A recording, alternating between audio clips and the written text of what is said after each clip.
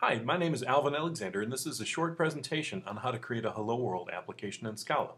I'll cover three main points in this video. First, I'll show two different ways to create a Hello World application. Second, I'll show how to compile the source code with Scala C and run the application with the Scala command. Third, I'll add another class to the application to make things a little more interesting. In the first example, we'll create a Hello World program using a main method and a Scala object.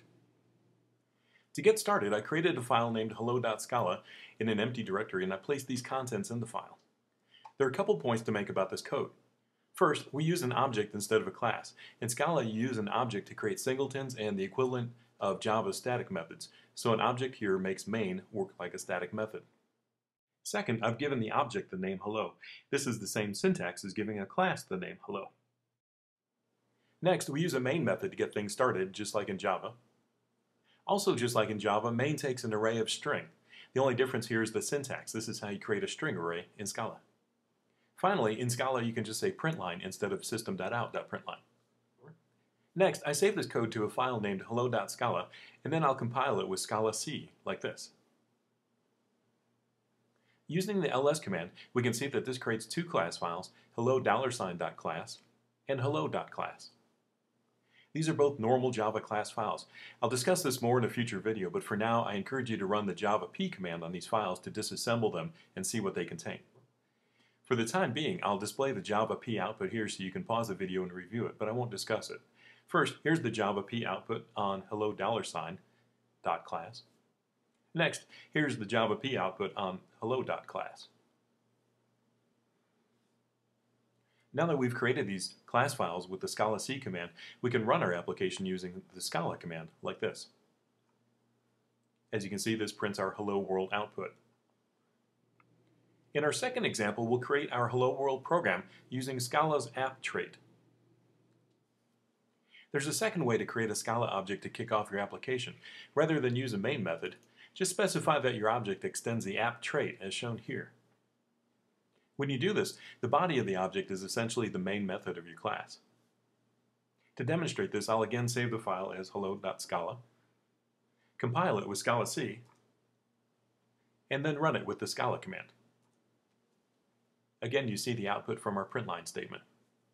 You can use either approach, and I personally prefer using the app trait. To bring these examples a little more into the real world, let's create a class that we can use from our main method. We'll define a person class we can use in our application. The class constructor will take one argument, a name, which has a type of string.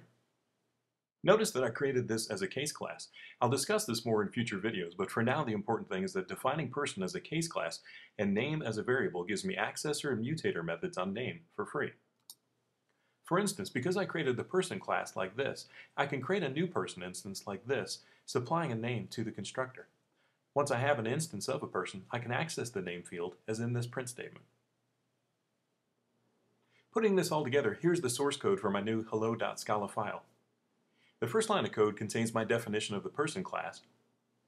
After that, the rest of the code defines my hello object. Within the hello object, I create a person instance, and then I print the person's name. As usual, I save the file, compile it with Scala C, and then run it with the Scala command.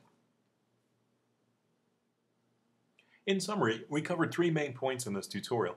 First, I showed two different ways to create a Hello World application, once using a main method and then using an app trait.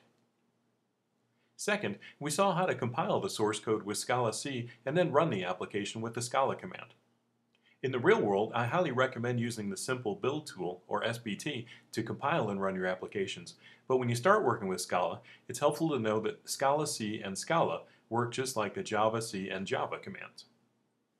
Third, I added a class named person to our Hello World application, so you can start to see how to define and use multiple classes in an application. I specifically created this as a case class so I wouldn't have to write an accessor method for my print statement. As a bonus, I also showed how to use the java p command to disassemble the first class files we created.